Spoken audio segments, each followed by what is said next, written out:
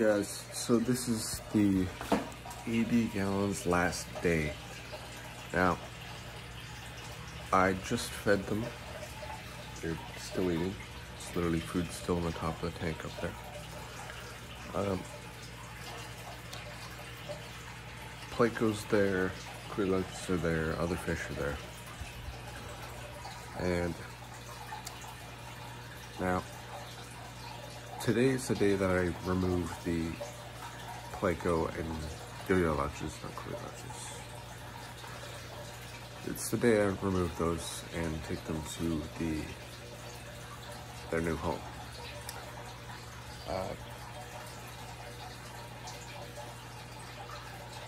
I'm gonna, of course, do some tests on the water before I stick them in the tank. Just, you know, using my kit. Not only am I used to it, but it's more accurate than the strips they have. And then I'll basically put them in that tank afterwards, or after I fix their issue, if there is one. Yeah. I'm also going to be putting some of the biomedia from this tank in that one. That'll work. That'll be nice.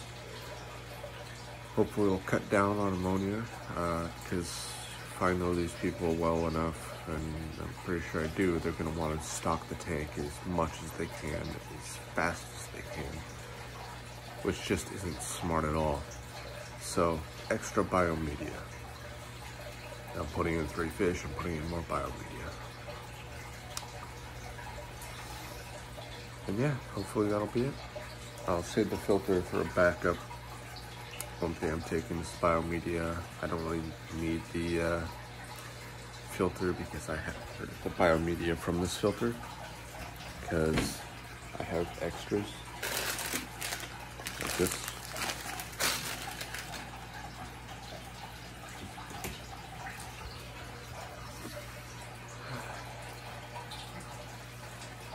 Yeah, once I do that, once I get it all squared away at the other store, probably go on a couple hours here after I take a shower. I'll come back home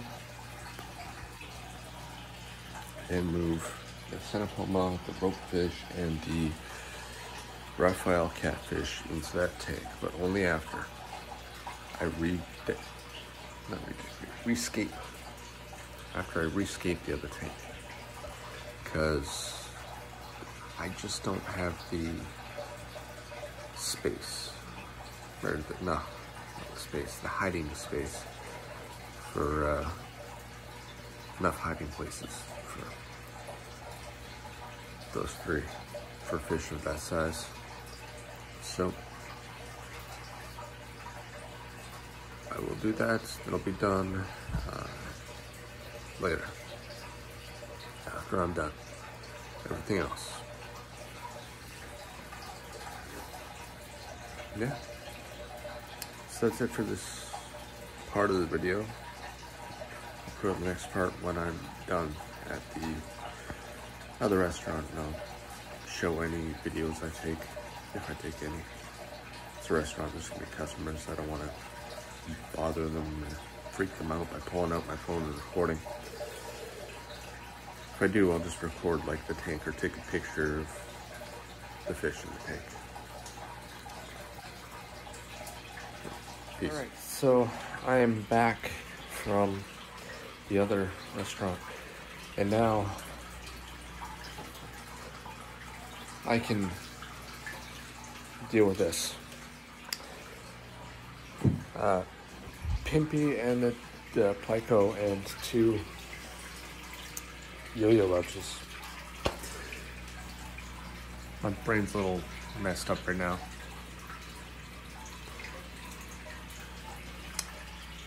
They're there.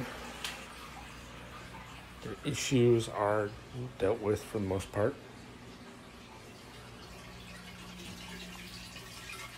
There was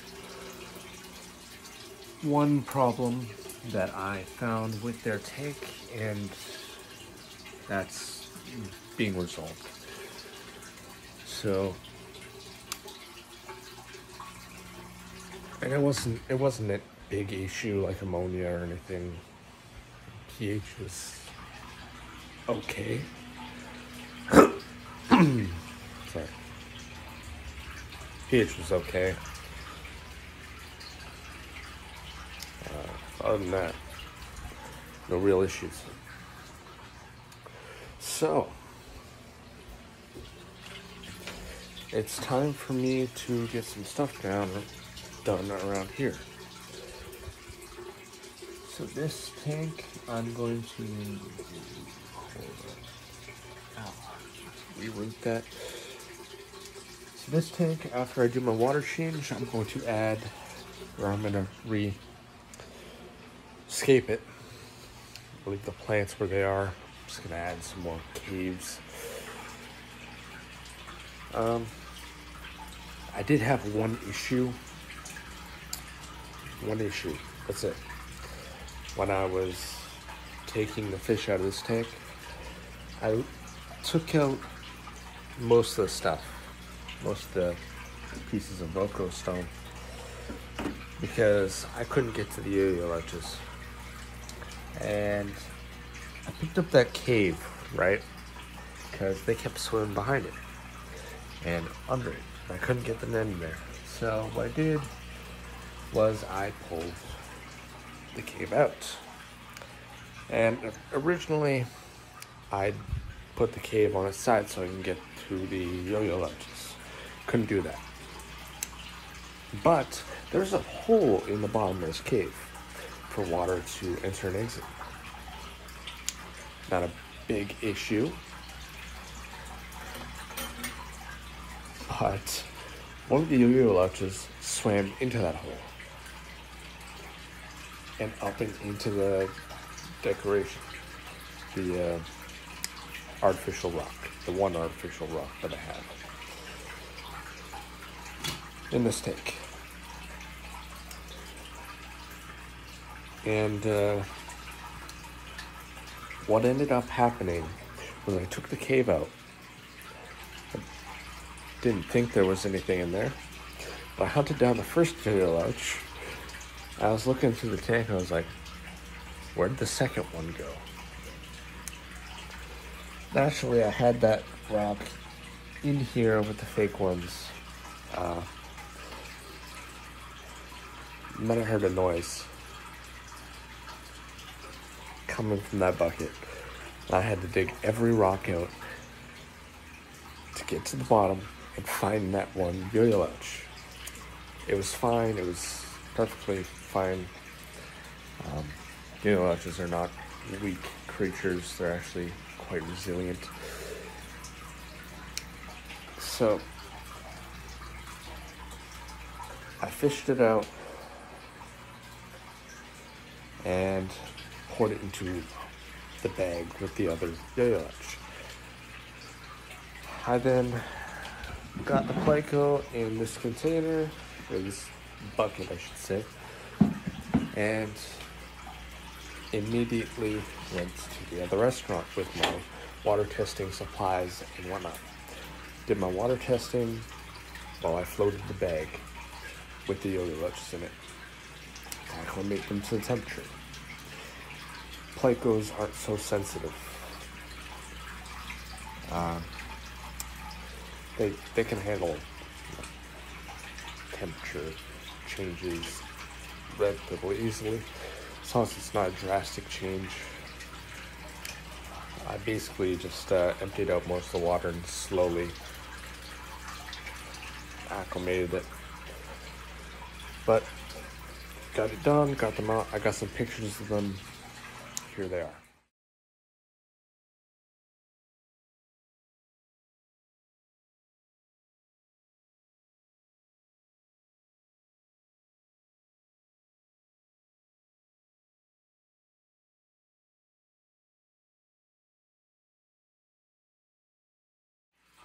Alright, so there was one bully in that tank, and that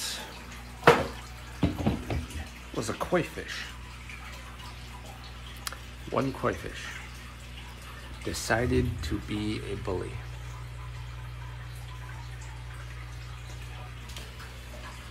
And it's okay. It's picking on yo-yo louches, 2 yo-yo louches, which are very fatty fish. Basically their fat's like armor. And a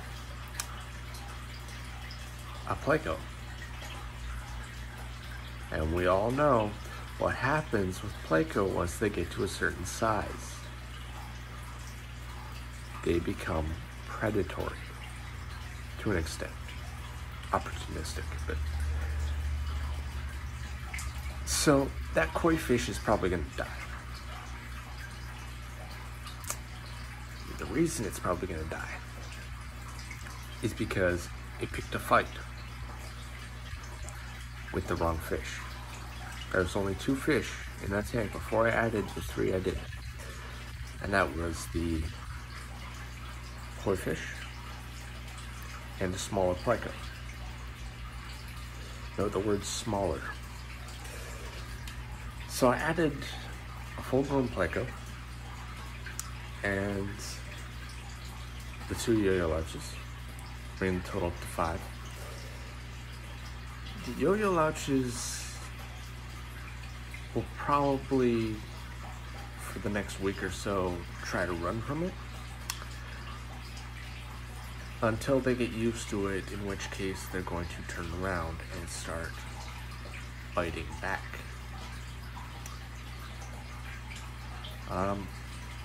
And the pleco, with Pimpy, honestly, with his behavior, I only imagine it taking a day or 2 for that koi fish to learn not to mess with the pleco.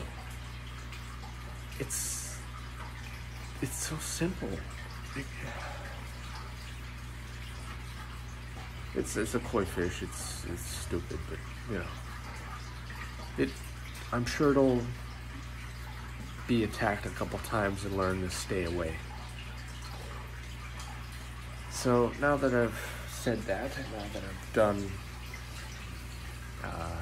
basically screwing around with the 3 fish and getting them to the other restaurant, I'm going to deal with my home tanks now. And yeah.